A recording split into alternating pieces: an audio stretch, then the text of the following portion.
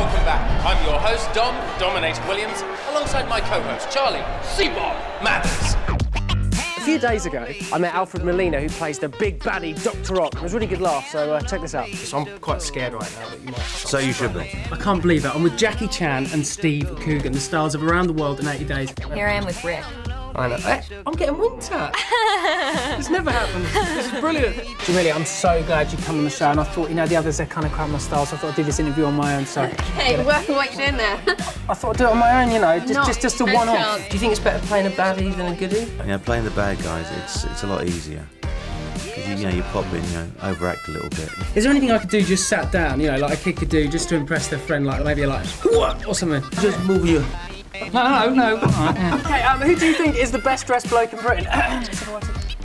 Rick. What? So are you getting naked? No, I'm not getting naked. All right, honestly. Here we go. Right, okay, open your eyes. See? Ah, See? very sexy. Where'd Rick go? Who is your favourite pop star? Who is your favourite pop star? Look at his head inflating. Rick, are you a pop star? I could be if you want me to be, baby.